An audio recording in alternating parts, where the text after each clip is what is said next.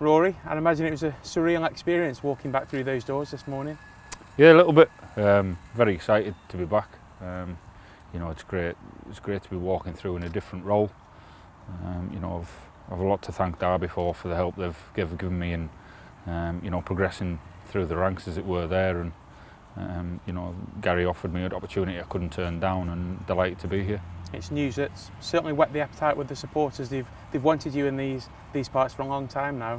Is it nice to finally get it all sorted and done and dusted? Yeah, it's, you know, I know quite a lot of people from the area still, and I keep in touch with a lot of people, and you know, they've been asking since it was on, but you know, there's been a bit of work to do in the summer to get it done, and again, it was a big pull from Derby. You know, I've got a lot of connections there as well, but as I say, the opportunity to work with the first team here and you know, hopefully get the club back to where they belong was too good to turn down. You've not just got an affiliation with the club, it's with the area as well. We see that with the charitable work that you do. What will it mean to come back in here and try to get the club back to where everybody feels it belongs?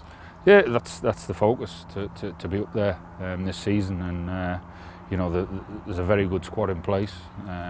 You know, Gary's assembled a staff that we all think is good enough to help them do that, and as you can see now, the facilities are all in place, and you know, it's trying to get the fans to make sure they come up. And talking to Tony Scholes today, the season tickets and shirt sales are mental for where the club, you know, and the season they probably had last year. You could understand it being a little bit down, but it just proves, you know, the area and the people around here that they want success and are desperate for it, and that's no different to the people at the club. Has it brought some of those special memories for yourself back, seeing the familiar faces around? It always does, yeah. Like when I go back home to Carlisle, I come this way, and you know, every time you drive past the stadium, it's, you know, there's a special feeling when you come over and see the stadium, and you know, that'll be with me for life, whether I'm working here or not. I had some great times here, but it's in a different capacity. I've got to put that sort of behind me now.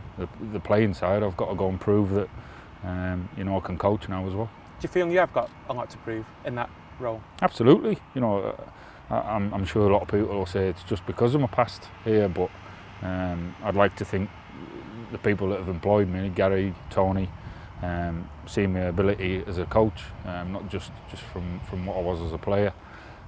You know, but it's down to me to go and prove that to, firstly, the staff and the lads, and then hopefully everyone else will see that. What different challenges do you think it's going to pose working with first team environment rather than academy lads?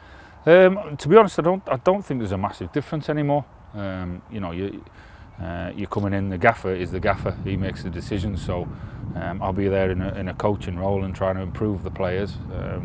He spoke about going a little bit of a different route than he has done in the past, and that is down to, you know, doing individual work, unit work and teamwork, and it's all having a bit of a mix and a hand in that, you know, and he's brought a staff in that he thinks can improve the players. You've worked with Gary to a degree, not a direct.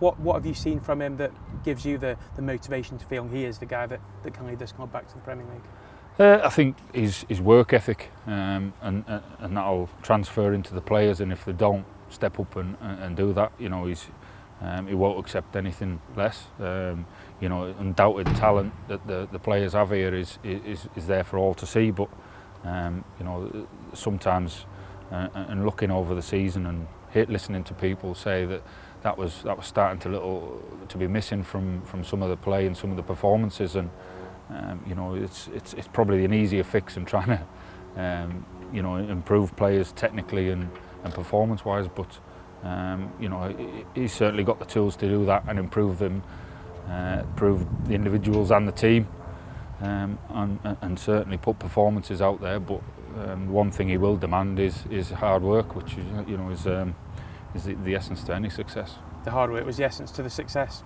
10 years ago, wasn't it, when we got promotion that first time? Absolutely, and you know, you can see where the club was trying to get to in terms of changing things a little bit, and you know, it was all going to plan, but you know you have a couple of injuries, a couple of things go against you sometimes. I think luck played part of it last season, but you've still got a core there of people that have got that character and will. You want to add one or two more to that have got that same thing, but with the same quality that the players players have got here, and hopefully that'll drag through a few that maybe didn't have that. And if that's not the case, then you know, it might not be the club for them.